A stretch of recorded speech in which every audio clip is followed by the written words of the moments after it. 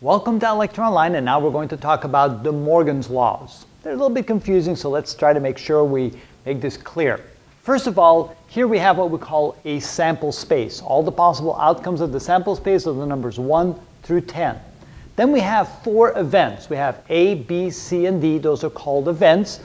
The outcome of A, B, and C, and D are a portion of the sample space. So you can see A is a subset of the sample space, B is a subset, C is a subset, and D is a subset.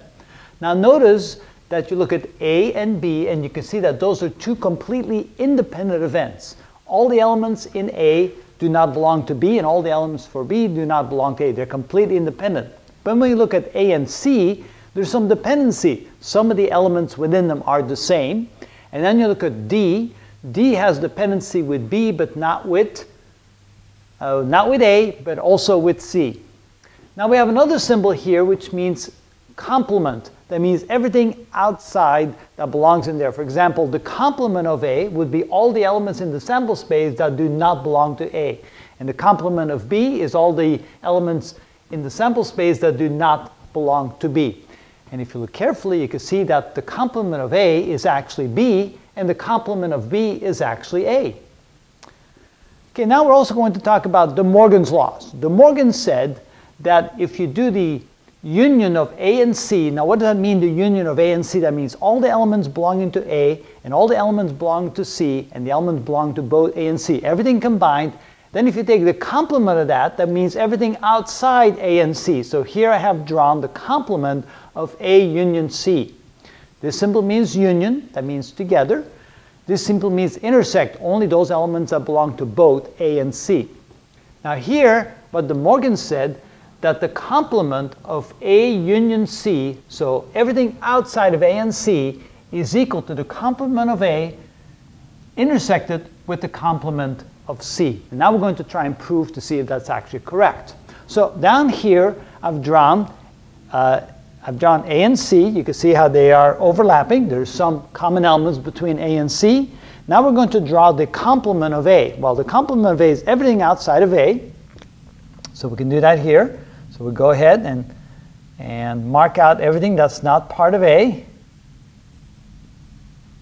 There we go. So now we've drawn the complement of A, and that would be equal to this quantity right there. Now we're going to draw the complement of C. So that's everything outside of C. There we go. Now, what is the intersection of the complement of A and the complement of C? The intersection would be everything that belongs to both. So you can see that everything outside of A is the complement of A. Everything outside of C is the complement of C. But what is the complement of both A and C combined? Well, you can see that you cannot include this portion of C because that doesn't belong here. You cannot include that portion of A that doesn't belong here. So everything that belongs to A and C has to remain open. So you can see that, yes, if you take the complement of A, which is this, and you take the intersection with the complement of C, of what is in common, basically that's what we talk about. Whenever you take the intersection, looking for things that are in common. What is in common between those two? Well, that's drawn over here. So we can see that, yes, indeed, by inspection, we can see that the union of the complement of the union of A and C is equal to the complement of A and the intersection with the complement of C. Good.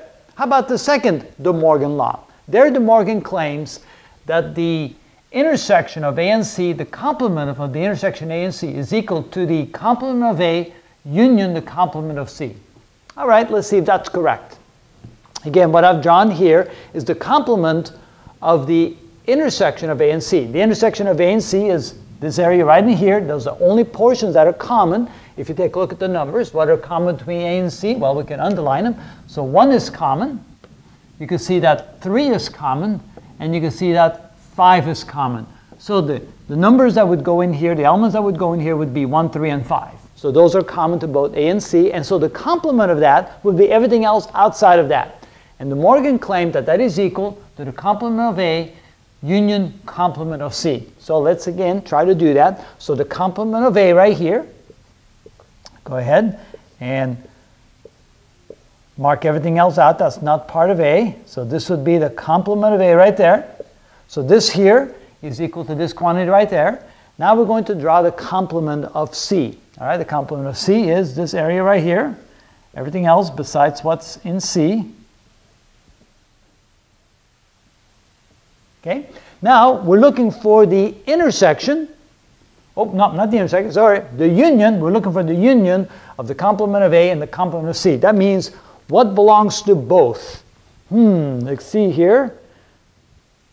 Okay, so what the symbol here means, that if it belongs to one and not the other, or the other and not the one, that means it's the union. You put them all together. So whatever belongs to complement of A is all this.